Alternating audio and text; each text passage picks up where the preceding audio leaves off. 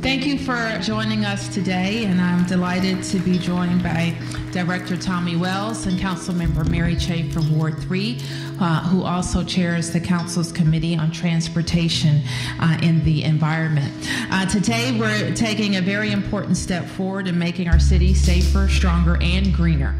We can't wait another day, we all know, to mitigate the effects of climate change. And that's Solar for All is part of helping DC reach its goal to reduce the amount of energy that comes from fossil fuels.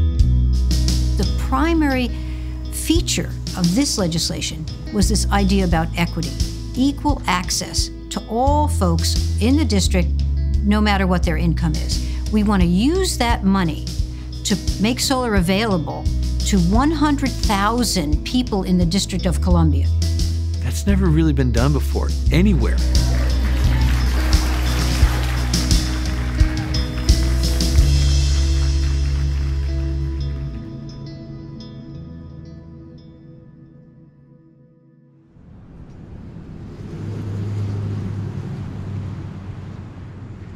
In DC, we're acutely aware of the fact that we're becoming an unaffordable city, but we have a history of a city that has been an inclusive city. So as we developed our policy landscape and began to create more programs, we wanted to be able to kind of bridge that gap between the early adopters and the average citizens that were interested in solar perhaps, but may not have been able to afford it.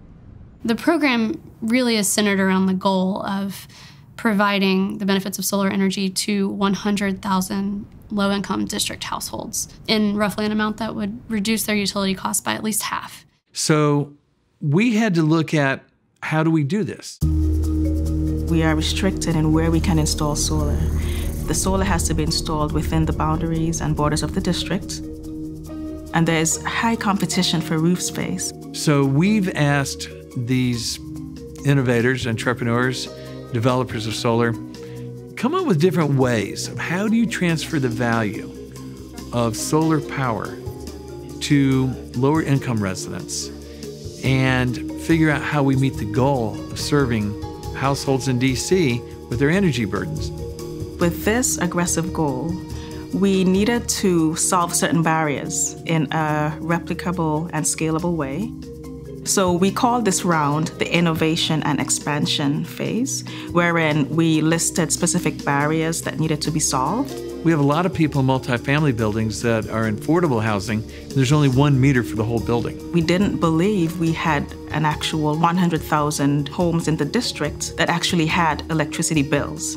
So the innovation phase allowed us to take an additional look at providing the benefits of solar through amenities, building upgrades, or other qualitative benefits such as direct cash payments. Any questions?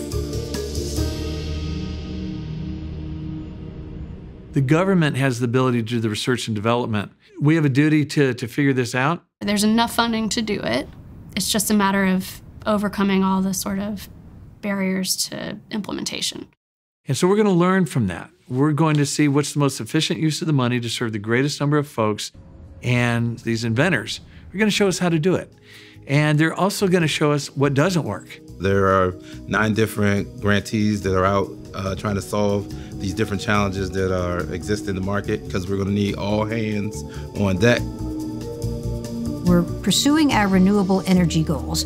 We are training people for jobs, good jobs, and at the same time, we're providing equity across the District of Columbia so that everybody, no matter what your income level, will have access to the benefits of solar energy. Climate change is real. Scientists said that we have until 2030 to avoid catastrophe. Local jurisdictions like Washington, D.C., reinventing what energy and energy distribution to meet the needs of our residents is and can be is new. We share information with New York City. We exchange information with LA. We're all learning from each other at the same time, and we have to deploy that learning as fast as we can with each other in order to make a difference.